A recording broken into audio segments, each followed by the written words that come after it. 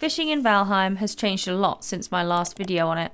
While that older video is still helpful if you just want the spoiler-free basics on how to fish, I know there's a lot of you who want all of the new fishy details. But just a quick spoiler warning, I will be talking about fish from biomes you might not have explored yet. You've been warned.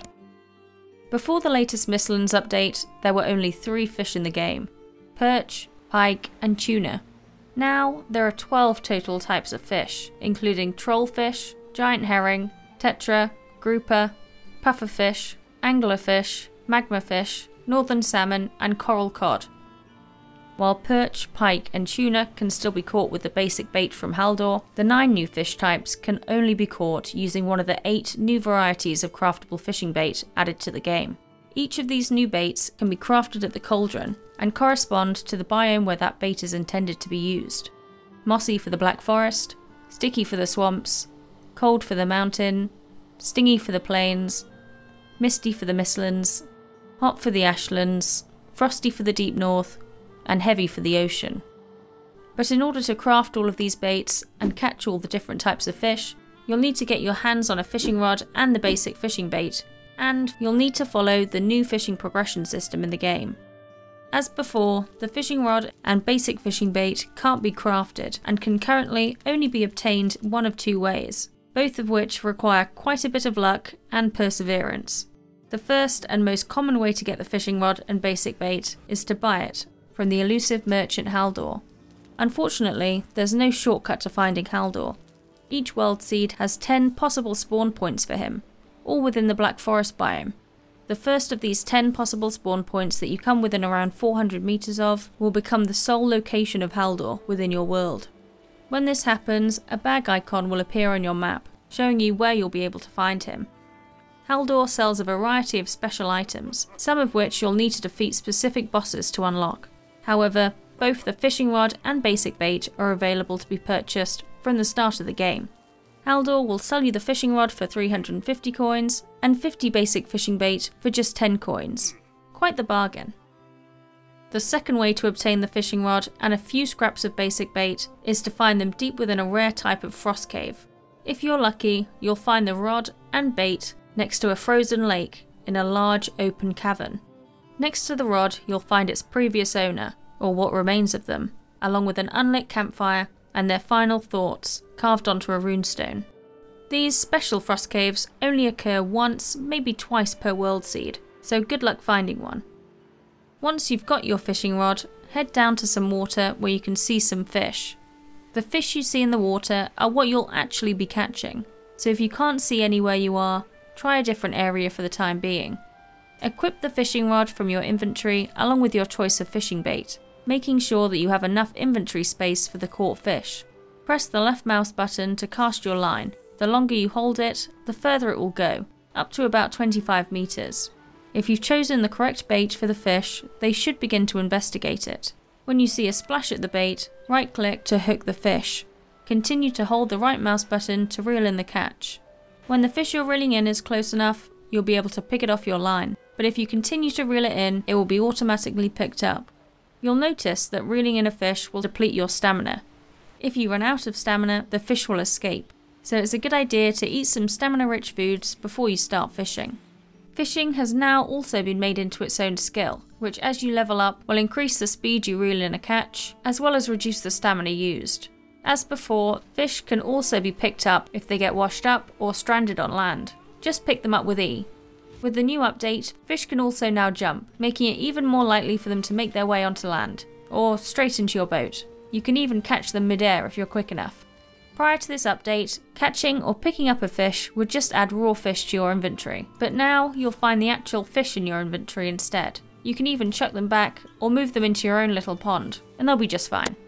You'll also notice that fish now have different quality levels, as indicated by the number next to them, and their size. Larger and higher level fish will be considerably harder to pull in, requiring much higher stamina levels and fishing skill. The highest level fish I've found so far are level 5, but there could very well be even bigger fish to fry. Fish can still be turned into raw fish, but you'll now have to do this one by one at the cauldron. You can't currently pick which fish in your inventory you turn into raw fish. So if you have several on you, note that the game will turn them into raw fish in the following order, starting with the lowest level fish of that type. This raw fish can then be fed to your good doggos or cooked to produce cooked fish or fish wraps.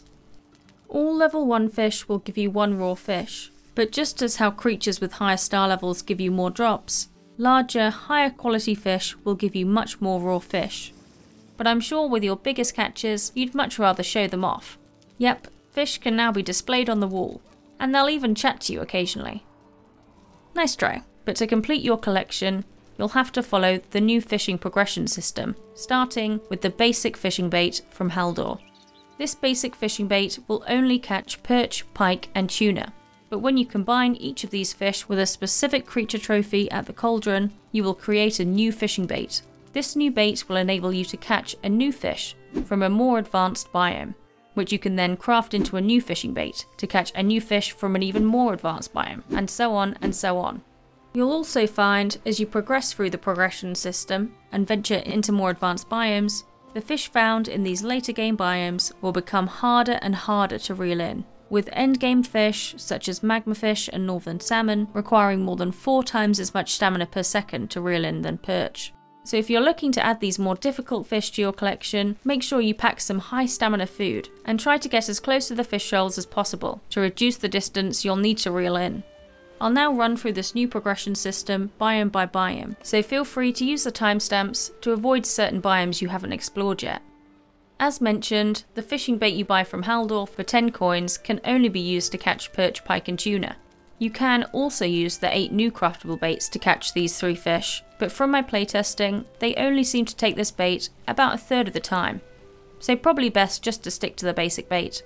Perch are found in shallow waters, close to shore or in streams and rivers, in either the meadows, black forest or plains. Pike can also be found in the meadows, black forest or plains, but in deeper waters than perch, typically lakes, rivers and along the coast.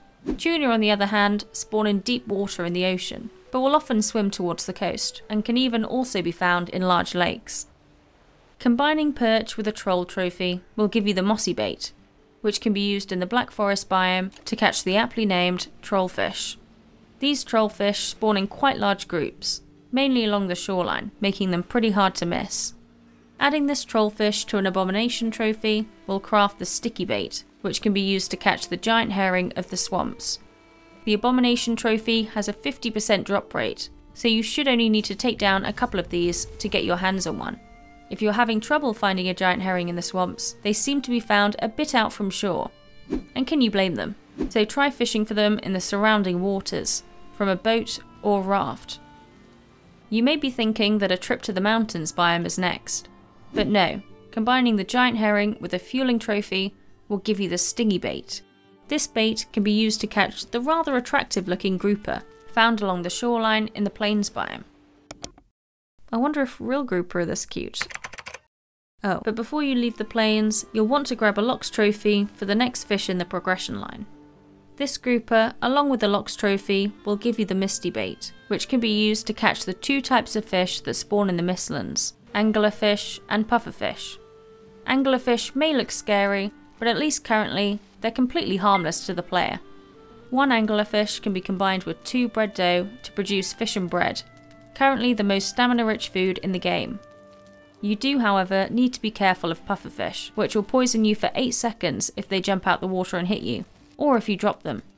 Pufferfish aren't currently used to craft any baits, but combining anglerfish with a circling trophy will produce the hot bait. This hot bait can be used to catch magma fish, found in the Ashlands, to the south of the 10th world. The Ashlands is also currently home to Surtlings, in case you forgot to bring a trophy, but as the Ashlands is one of the upcoming biomes, possibly the next biome after the Mistlands if the fishing progression is anything to go by, you may want to avoid exploring this biome too much, as already explored areas won't update when the new biome is updated. You'll need to make the journey south to the Ashlands before heading up to the deep north to catch the final fish in the main line of fish progression. Combining the magma fish with the Drake trophy will give you the frosty bait, which can then be used to catch the northern salmon in the deep north biome. So we've talked about the main progression line for fish in the game, starting with perch, but what about pike and tuna? Well, mixing pike with a serpent trophy will give you the heavy bait, which can be used to catch coral cod in the ocean biome. Pufferfish will also spawn in the ocean, but you won't be able to use the heavy bait to catch these fish, only misty bait. Following the latest patch at time of recording, tuna will now take the heavy bait 100% of the time, because as the patch notes state, they spawn in the ocean. So perhaps in the future, the devs will also extend the use of the heavy bait to pufferfish as well.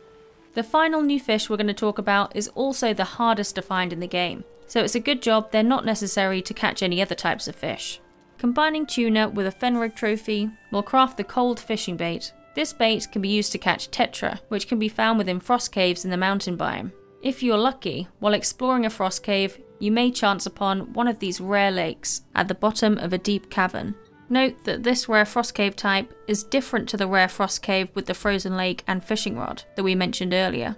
Both are equally rare, with 1 or maybe 2 per world seed, but you'll only be able to find tetra in the one without the frozen lake and fishing rod. After checking several dozen frost caves, I finally came across one of these lakes, but in the cramped cavern, I didn't even need the rod or bait. The tetra were doing such a good job of fishing themselves. Hopefully you're now all caught up with the changes to fish and fishing in the game. Please leave a like if you liked, and subscribe to see more videos like this in the future. You may even enjoy this other Valheim guide I did. But until the next one, have a great day.